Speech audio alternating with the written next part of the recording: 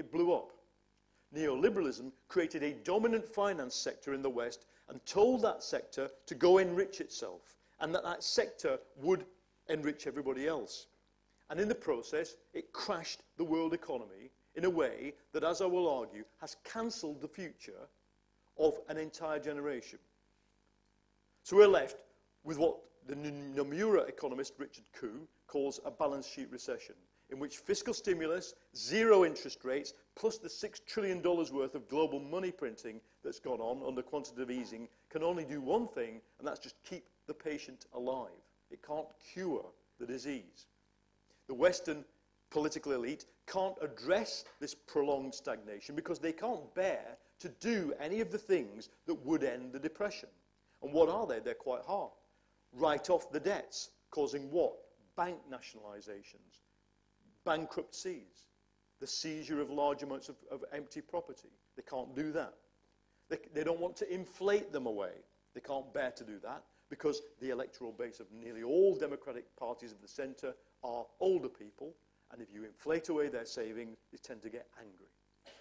They don't want to step back from globalization and protect their own populations against downward pressure on wages and downward pressure on conditions, because to do that would be to step away from what they believe kept the whole situation going. So they can't actually even address it. They're left staring at the old model and insisting that it does work. That is the source of all the tension, I would argue, in the economics of the present. The problem is, the dynamo of that old model, the free market, the financialized economy, is knackered, on top of which it's rapidly losing social legitimacy. Because all attempts to make that model work without solving the fundamentals that it was based on, the global imbalances between China and the USA and all of that, just leads in one direction, towards austerity. And I don't just mean fiscal austerity, that is spending cuts and tax rises.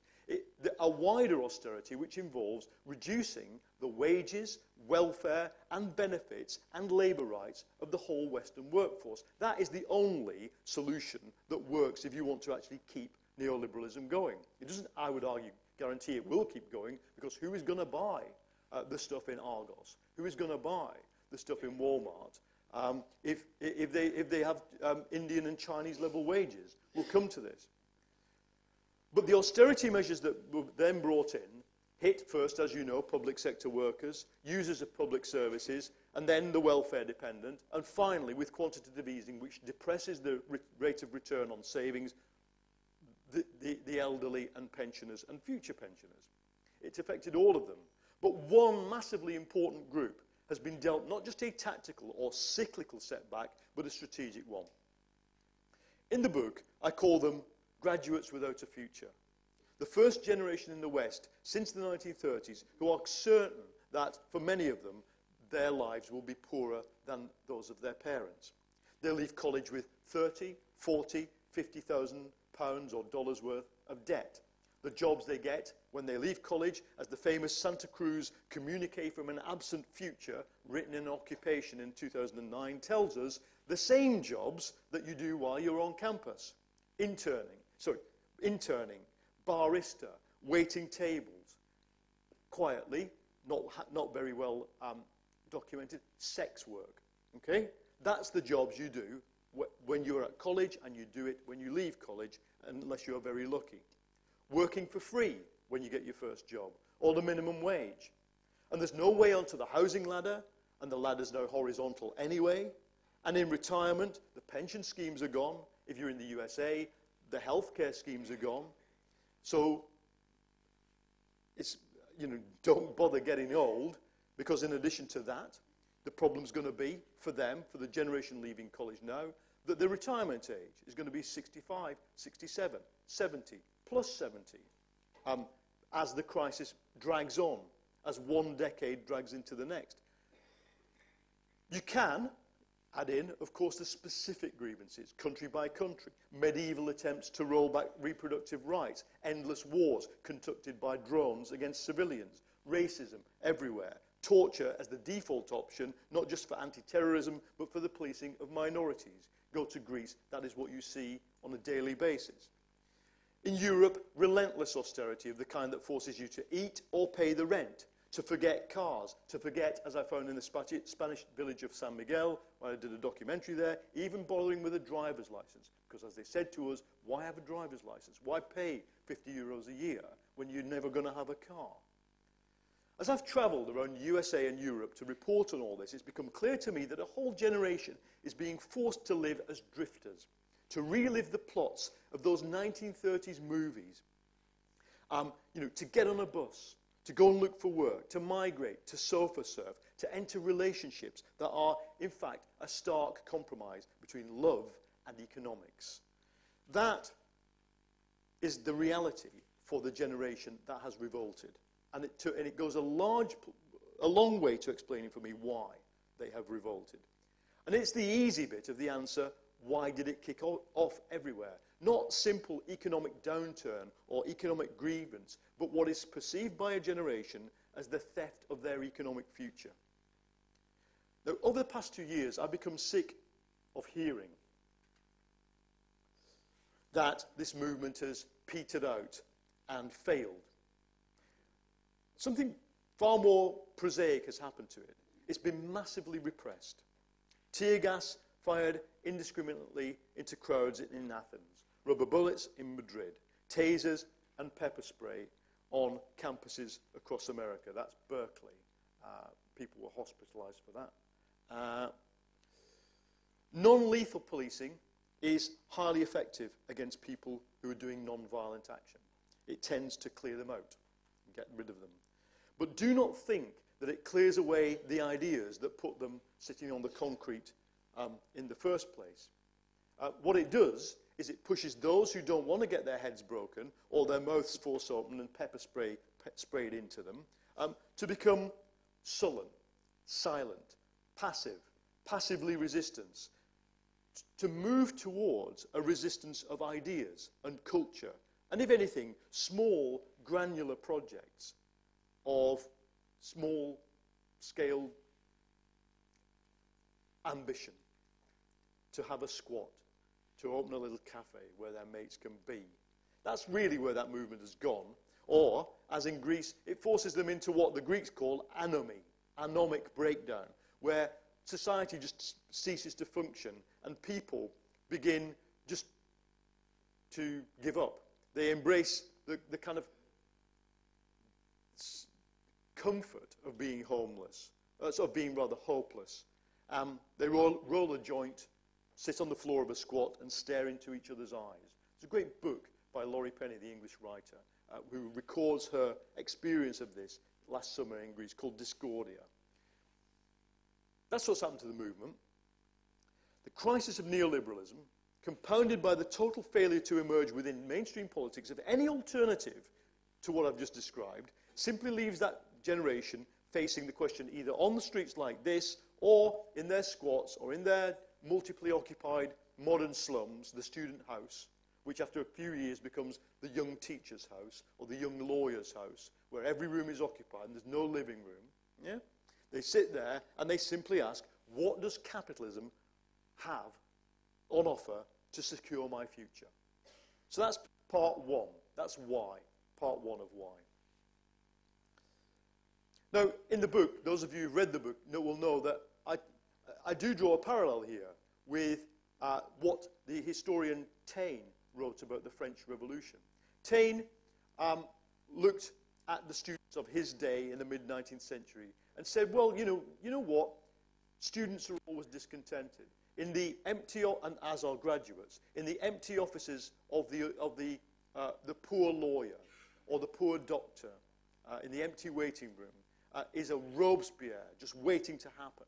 But Taine said, why then, in 1789, did it go beyond the normal discontent? Why did the young embrace Jacobinism, revolutionary republicanism? And his conclusion was because all the old barriers of society had disintegrated. And the Robespierres in waiting became the real Robespierres, Dantons and Marats. Now, I think what we're looking at with this movement is is very similar to what I've just described there. with, as I wrote last year, one big addition, that in every garret, in every depressed graduate's bedroom, there is a laptop and a broadband connection. And it makes a difference. I recently rewatched the rushes of me outside Lehman Brothers on the 15th of September 2008 when it went bust. That's Fifth Avenue, there's Lehman. And two things struck me. First of all, the guy in the suit does not yet know how badly capitalism is going to come unstuck. Second, all the technology on that sidewalk is now obsolete. There they are, people taking photographs of Lehman as it goes bust on their Nokias, on their Sony Ericssons, on their Motorola flip phones. You remember those? Yeah. Cast your mind back, yeah? Because it's only 2008. On that day, Facebook had 100 million users. It now has 1 billion. On that day, Twitter had 4 million accounts. There are now 100 million. In the 4 years since Lehman Brothers, the iPhone has conquered the world, and so has the Android. As for the plain old internet, 1.5 billion people had it in September 2008. 2.4 billion people have it now, which is 34% of the whole global population. But remember, that's an underestimation, because there's a great story about an internet cafe owner in Addis Ababa, because the sociologist said to them, can we come and look at the history bar on your internet browser so we can work out what Ethiopian internet users are using your internet cafe for? And he said, you've got to be joking. All they do is stand outside the door and say to me, have you got Facebook? Okay? There are twice as many Facebook accounts in Ethiopia as there are PCs linked to the internet. Okay? So the world has changed. And we are not looking at arithmetical change here. That is the Facebook billion. And you can see, literally, if I just pause this, literally, that's Lehman Brothers going bust. That's what the world was then. Facebook now is as big as the internet was then. And Facebook and these other technologies are social media.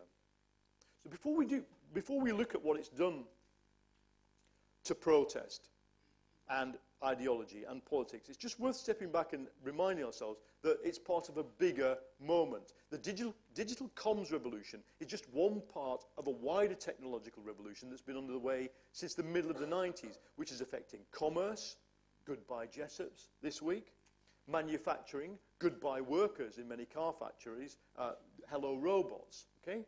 The speed of scientific discovery is increasing. And of course, finance. Completely impossible to have a Lehman Brothers or a Lehman Brothers crash without the computing technology that market was based on. What I argued in 2009, and I'll stick by this with some conviction now, is that we're at the beginning of what should be the fifth big wave of technological innovation in the history of capitalism.